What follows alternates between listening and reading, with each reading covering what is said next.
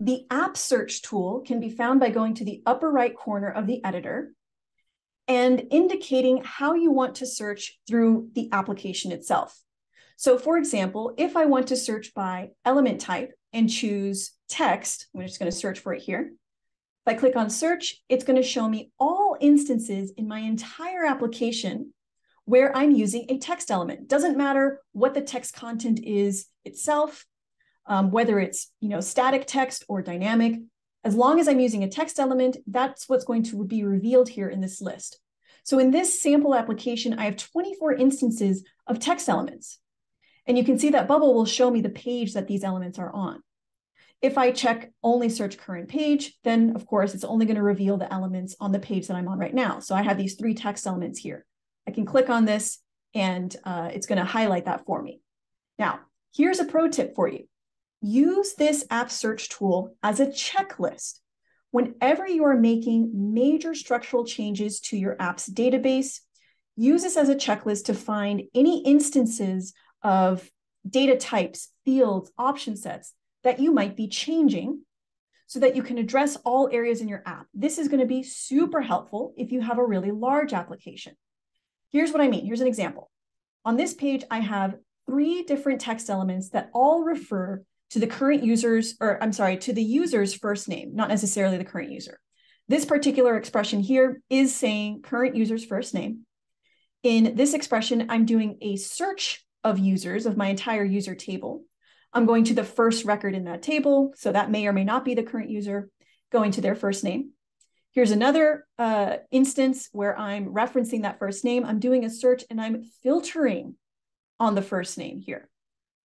So let's say I want to delete that first name field. I'm going to go into my data structure. I'm going to go ahead and delete this field. Here's the problem. If I had not addressed those 3 instances, those first name references are still going to kind of be stuck there. It could create problems for me. Notice that the issue checker only revealed one of my references to the first name field. Right? It was this one here with the search because I can no longer constrain on it. So Bubble was able to remove that for me. The better thing for you to do is before you delete, use the app search tool to find those instances and use them as a checklist for addressing them so that you can replace the old instance, right? If I'm about to delete something, that means that I no longer want these expressions to reference this field. I'm going to change it to something else, or maybe I'm going to end up deleting the element altogether. And this goes not just for elements, but conditional expressions, workflows, aspects of your design, styles that you've added, right? Maybe you're replacing a style in some way. This will work for all of those scenarios. So what I would do instead, let's restore this to kind of reset ourselves here. Before I delete that field, I would pull up the search tool. And here, I don't want to search by element type. That's too generic, right? I could have many, many, many text elements that have nothing to do with that first name field. Instead, I would search by field specifically, okay? And the field is in the user data type. The field itself is first name, right? I could get super specific here. If I uncheck this again, I can search my entire application. So I'm going to search. And I again have 3 instances. It looks like the only place I'm using this is on this page here. Now, if I select this, Bubble's going to highlight it for me. Let's say I want to change this over to my last name. I'm getting rid of the first name field and I only want to use the last name field. Okay, so I'll change it over to last name. This expression is no longer referencing the first name. If I click search again, now I'm down by 1. This is my to-do list. This tells me how many more instances I need to address in some way before I delete that field so I can safely delete it. And I don't end up with these orphan references pointing to something that's just going to be broken. Click on the next one here. Again, let's switch this out for last name. Click search.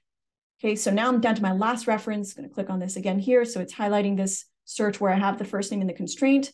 So I'll change the constraint over to last name. Let's say last name equals Doe. And I'll remove this constraint, right? I'm addressing it. How you address it just depends on what you're doing. I'm going to search. Now I can safely say I am no longer using that first name field anywhere in my application, so it is safe to delete. This is just one use case of that app search tool that can really help you move through your app's development much more efficiently. So get in the habit of using it, especially as your app starts to grow. Something that's going to help you leverage the app search tool the most is being really consistent with your labels. Make sure you're labeling everything in your editor. I promise it's going to make for a much better development experience.